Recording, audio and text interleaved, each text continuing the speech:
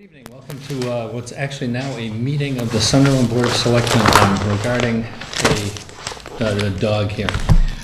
We're actually not going to be having a hearing tonight. We're going to have a meeting. So we won't. I'd like to thank everybody for coming out and providing your testimony and information. So we won't be asking for any testimony because it's not a hearing.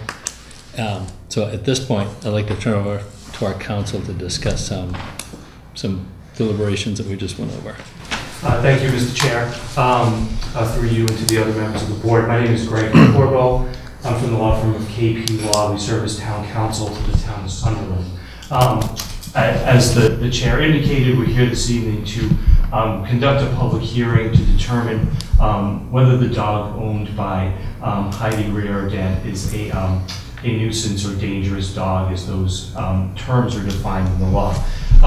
The chair and I have had an opportunity to meet with Ms. Riordan, and she is willing to voluntarily turn the dog over to the animal control officer for him to dispose of in his discretion.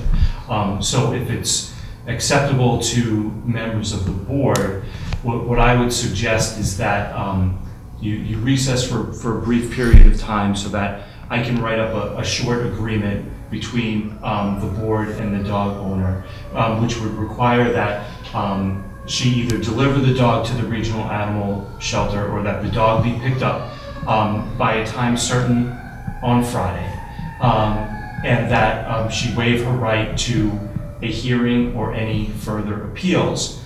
And if there's compliance with those terms, then there would be no reason for the board to go forward with any hearing. If for some reason there is not compliance with those terms, which we're not expecting, but the board can leave in place the hearing that's scheduled for August 21st at this point, and you know the hope is that there will be no need to go forward at that time. You want a motion on that, I would assume, right, to start that?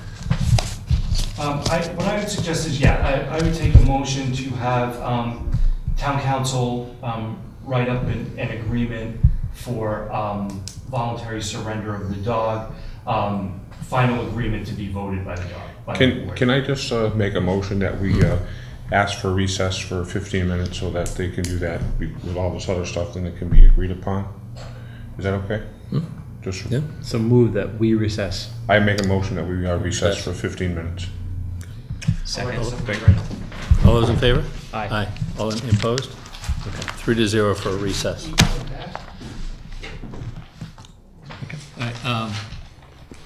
We're done with our recess a little bit early, I think. So do you have a motion to enter back into session? So moved. Second. All those in favor? Aye. Aye. Okay. Did you want to give a little brief, just recap of what we covered, and then? Yes, thank you, Mr. Chair.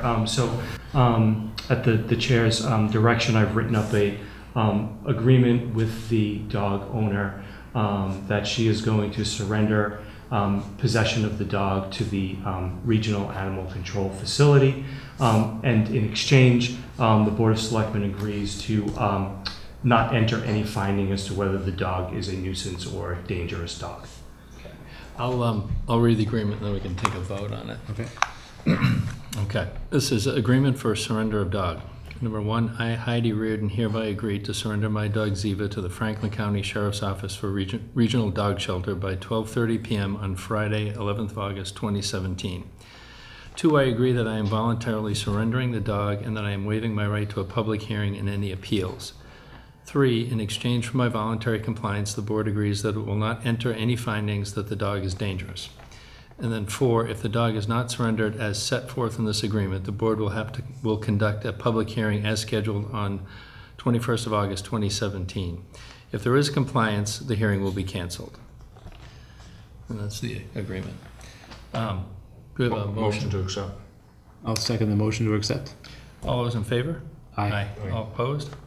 3-0, Sherry. Okay. I think that about covers that, right? Mr. Chair, make a motion to adjourn? Yeah. Okay. I'll second. All those in favor? Aye. 3-0, carried for adjournment. 7:11.